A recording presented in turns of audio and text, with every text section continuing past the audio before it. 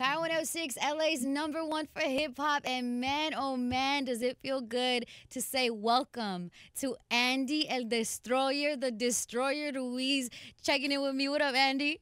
What's up, man? Thank you, man. And it's a pleasure to be here in Power 106. Look, Andy, it is so exciting. It's coming down Labor Day weekend. You are fighting Luis King Kong Ortiz. It's gonna be great because low key already your nicknames. It feels like a heavyweight fight. You don't get nicknames like King Kong and El Destroyer for no reason. You know, I Uh, can't. I know that everyone's set up for Crypto.com Arena in Los Angeles for you guys to come and fight and set it off. And that's what's going to happen Sunday, September 4th. We're all going to be watching. We're all going to be there. But let me know just what you have planned for LA. You know, so many people are your fans out here. We were just talking off camera about how we know that people are going to show up for you, Andy. We're going to show up like no other when you fight Crypto.com. Thank you, man. And the main thing is just to show up and show out, man, Mm-hmm. and give everything out for the raza, for my Mexican people. I don't want to let them down. So Yeah.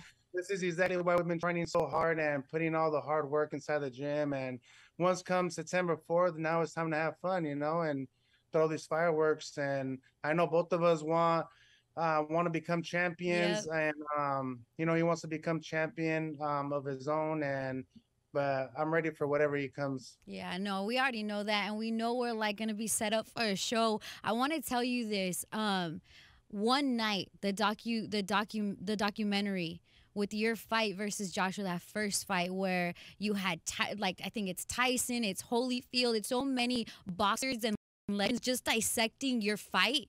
That fight that you had round like the with Joshua, it inspires me. Like I watch that and I have people come over and we just play it like one day when we need inspiration, we play that for so Okay. many reasons, but the most is for you and how you came so humble and how you turned up.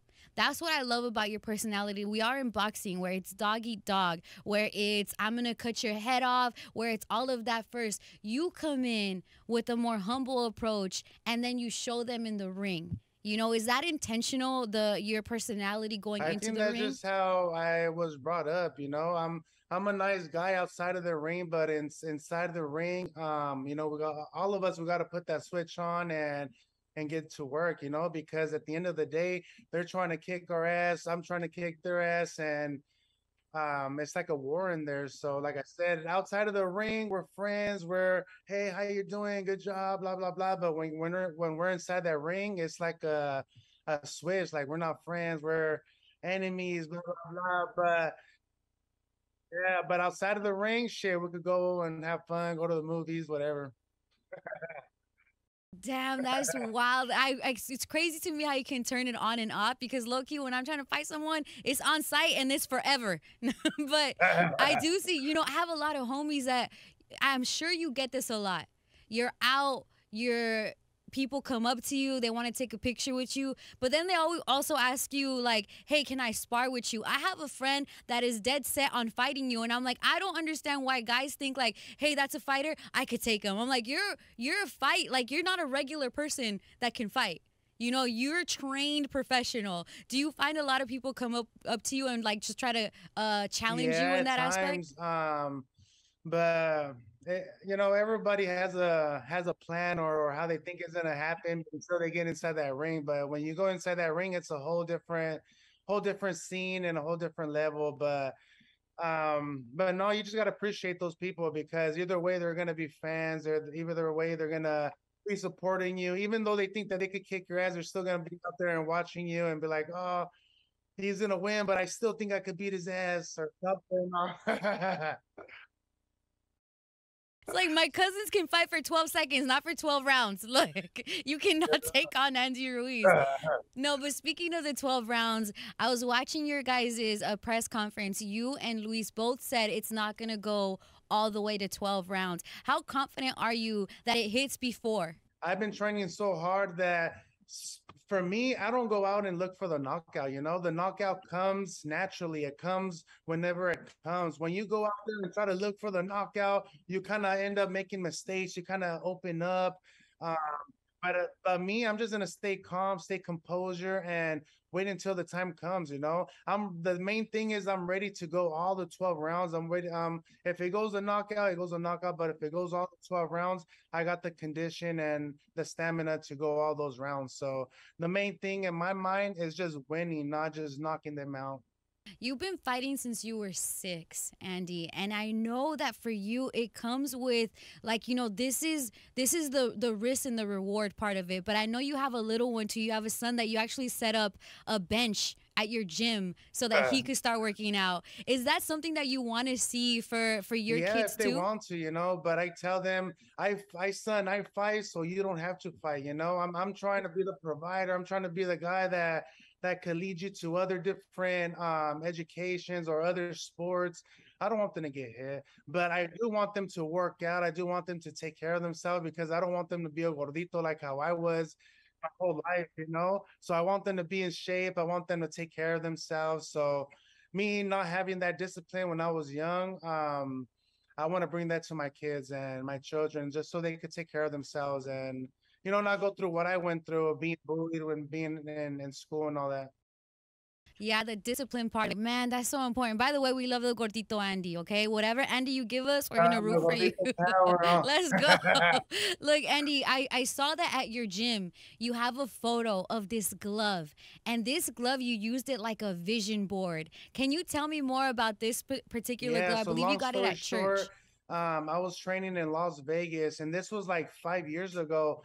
And I had my friend, he's my trainer as well, an advisor. His name is Jorge Capatillo, and he started taking me to church, and that's when I started believing. I started having faith, and he told me, you know what? Here's this glove, and I was like, well, like I have like a lot of gloves. What I need this one?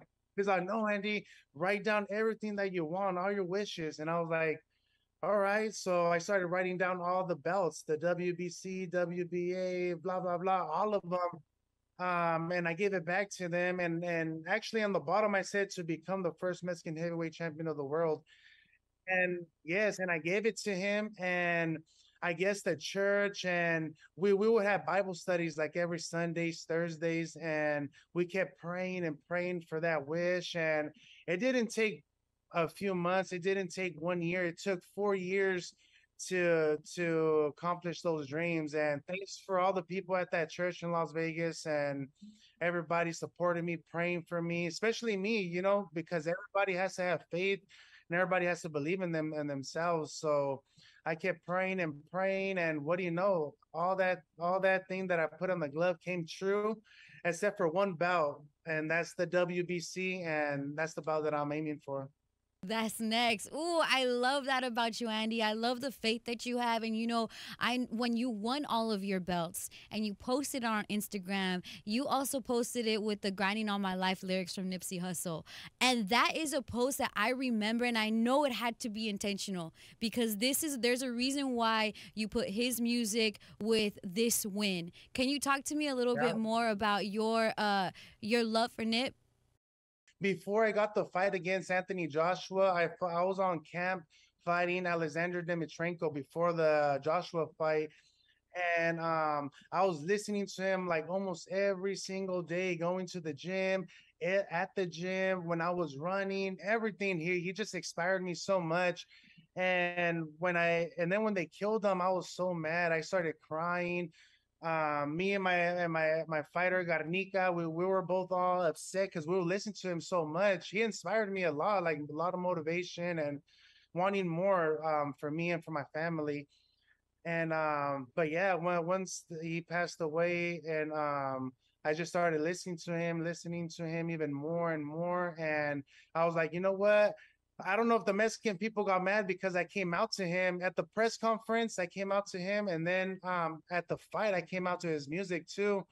And it was just something that I needed. I needed in my heart because it's something that I was listening to and that he inspired me a lot. So, shout out to Nipsey Hussle and all his family. Course, and man, no, we love us some Nip out here too. And I know that when you won, it was 2019. It was just a few months after Nip had passed away. So I already know that the spirit was with you, and I knew why you played the song, and it just felt good to see you win after that. And I know he would have had respect for that. I know he would have loved to see that.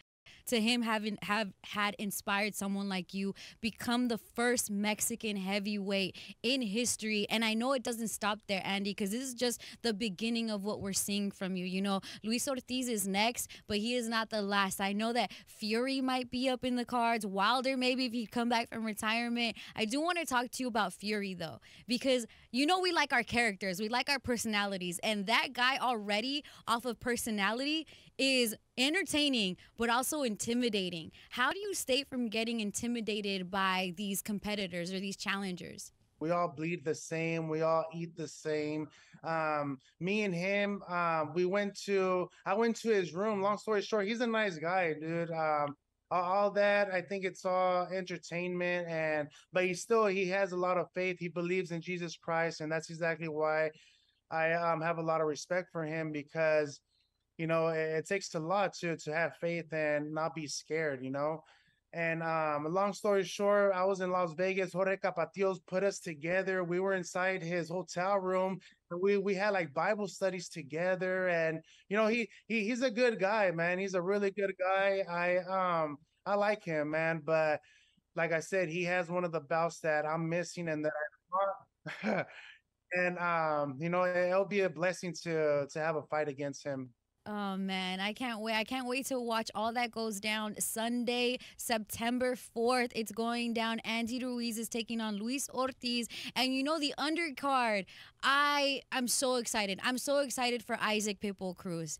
And I would like your thoughts on just seeing him. I know that fight that he had against Tank was his proving grounds, coming from someone who also proved themselves in the ring. Maybe other people didn't know who you were, but when you fought Joshua, you put everybody on notice. I think Isaac, although he didn't win the decision for Tank, did the same thing. What were your thoughts on his fight and just on him as a fighter? He's a nice, humble guy. He's chill. He doesn't have a crazy attitude. Like how Tank said, a new star was born, and that's exactly what was coming his way. As long as he keeps pursuing that and he becomes champion, he's gonna be a star. A lot of people love him because of the way that his style. He has that Mexican style, come forward and try to knock people out, and it's gonna be an amazing card. We got Abner Mares as well.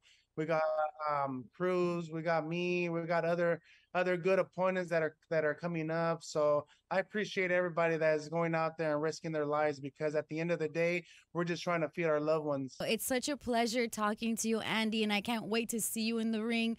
AXS.com. If you want to get your tickets, you should get your tickets, especially if you're in LA. Dude, when I saw you go to Mexico, and it was talking to the Mexican president, right? Yeah. That was incredible, because not only do you mean something to us in the United States, it is there's no other sports besides soccer that we love as much as we love boxing, and to see you take those wins, we all win, Andy. It's all it's a win for us all. If it wasn't for you guys, I feel like I wouldn't be here, and having a lot of support, having a lot of people backing you up. And I know we got haters as well, but either way, they're still right there supporting and rooting for us, even if they want us to win or not want us to win. They're still watching. And there's a lot of, how can I say, there's a lot of people are depending on me. So that's why I got to go hard, man. I got to go hard. And you are going to go hard, and we're going to be there for it. Make sure you hit up AXS.com to get your tickets. It's going down Labor Day weekend.